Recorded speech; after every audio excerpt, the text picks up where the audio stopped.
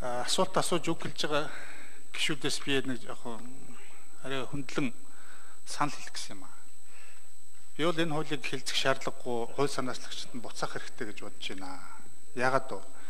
Яагаад бол нэгдүгээр цаг алгаа. Энэ улсын их хурл энэ хуулийг хэлцэх цаг алга. Одоо 7 хоногийн дараа чуулган завсарлана. 4 сард хаврын чуулга эхэлнэ.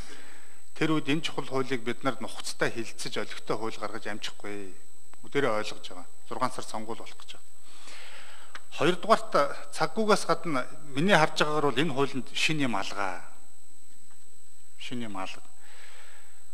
Юу шинжилж ийн нөхлөрөө штэ. Одоо энэ хоёр бүлэг 26 зүйл нэмжин л гэдэг байгаа.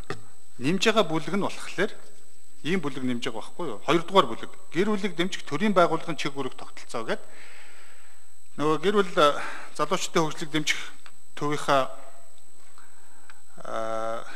гэр бүл хүүхэд залуучдын хөгжлийн газрын чиг үүргийг л хуульчилж байгаа. Угаасаа энэ чинь засгийн газрын хууль бусад хуулиудаараа заагдаад өгсөн юмыг гэр бүлийн тухай хуулинд хуульчилж оруулж байна. Одоо байгаа хуулиараа гэр бүлийн харилцааг зохицуулаад явхад энэ хууль нэмж оруулж байгаа юм бий бол олж харахгүй байгаа. Одооны хууль бол яг хуу дутагдaltaй байж болно. Гэхдээ сая тэр ажлын хэсгийнхний яриад байгаа тэр орон нутагт гэр бүлийн зөвлөгөө өгөх төв байгуулах энэ гэсэн энэ чухал асуудлуудыг нэмэлт өөрчлөлтөөр оруулаад явчих болно. Бид нар ер нь хуулиа нэг жоохон тогтвортой хэрэгэл сурмаар байна. За 3 дугаарт энэ гишүүдийн яриад байгаа ажлын хэсгийнхний яриад байгаа чухал асуудлууд хөндөд байна л да. Гэхдээ тэд нар чинь биш үү? Миний ойлгож байгаагаар бол энэ гэр бүлийн тухай хуулиар зохицуулах асуудлууд бүгд бас биш ээ. Боловсролын маш олон асуудлууд ярьж байна. Тэр чинь боловсролын хуулиараа л явна шүү дээ.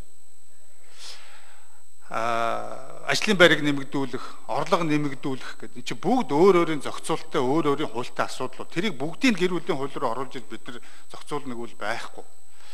Дөрөвдүгээрт энд чин зэрэг сайд бид нар нэг маш том одоо концепцийн гэх юм уу ялгаа салгаа гаргаж зохицуулж юмар байгаамаа. Төрийн оролцоо хаана байх вэ? Төрийн оролцоо хаана зогсох уу гэдгийг бид нар ялангуяа энэ гэр бүлийн харилцаан дээр маш сайн бодох хэрэгтэй байхгүй юу? Төр бол гэр бүлийг бүртгэн, цуцлсныг бүртгэн, хүүхдийг бүртгэн, үржилтийн асуудлыг зохицуулна, тэтгэх асуудлуудыг зохицуулна, асран хамгаалах асуудлуудыг зохицуулна. За тэр гэр бүлийг бусад талаар дэмжих асуудлууд бол тэр эдийн засгийн хөгжлийн асуудал, нийгмийн бодлогын бусад асуудлуудаа. Гэр бүл гэдэг чинь хүнд байдаг одоо хамгийн хувийнх нь эмзэг нарийн өөрийнх нь юм шүү дээ. Тэгэхээр тэр лөө бид нар ямар дэмжлэг тусалцаа оруулах уу гэдгээ бид нар маш сайн заагалж өгөхгүй бол өнөөдрийн манай одоо гишүүдийн зарим гишүүдийн ярьж байгаа, тавьж байгаа асуулт, хэлж байгаа саналаар болох юм бол энэ чинь ерөөсөө гэр бүл цуслуулахгүй нэ шүү дээ.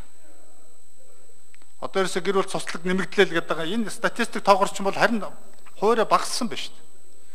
Гэр бүл болж байгаа нь баг 2 дахин нэмэгдчихэд ах чинь гэр бүл цуслалт нь 1000-аар нэмэгдсэн байна шүү дээ.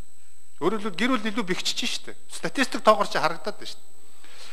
5 дугаарт нэг юм байгаамаа.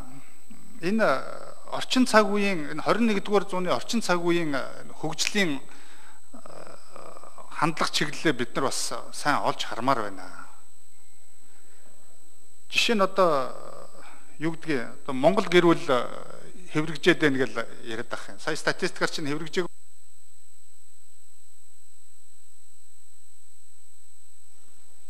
За, Мөнх-Оргил гишүүнд нэмээд 1 минут. Статистикийн тоогорч нь бол хэврэгжээд байгаа юм байхгүй байна гэдэг нь харагдчихлаа. Хүндрэлүүд байна уу? Байна. Юунаас болж байна? Эдийн засгийн асуудлууд байна, нийгмийн асуудлууд, орлогын асуудлууд байна, ёс суртахууны доголдлын асуудлууд байна. Энийг бол зохицуулах аргууд нь бол өөр байна. Тэгээд энэ орчин цагт чинь биш энэ гэр бүлийн шин чанар чинь өөр болж байгаа чинь ганцхан Монголд биш дээ. Дэлхийд даяараа энэ чинь өөр болоод байгаа шүү дээ. Энэ хуулинд бол одоо жишээ нь юу гэдгийг энэ өрх толгойсон эцэг ийм одоо гэр бүлүүдийн асуудлуудыг наривчилж зохицуулж орж ирсэн өмч хөрөнгийн ч байдаг юм асуудлууд орж ирсэн бол дэмж болохоор байна. Эсвэл одоо юу гэдгийг алдан усаар бүртгүүлээгүй нөгөө иргэний гэр бүл гэж яриад байдаг шүү дээ. Civil marriage, иргэний гэр бүл. Тэр асуудлуудыг зохицуулсан бол дэмжиж болохоор байна. Тийм цаг үеийнхээ юмнуудыг ерөөсө тусгайгүй мөртлөө ингээд цоо шинээр айхтрал ингээд энэ хууль батлагчвал ерөөсөө Монгол гэр бүл бүх асуудал шийдэгчих гээд байгаа юм шиг юм оруулж ирээд байх юм аа. Тэгэхээр гишүүд энэ дээр сайн бод. За үг гэлчлээ дээ бараг тий. За хаяр багш.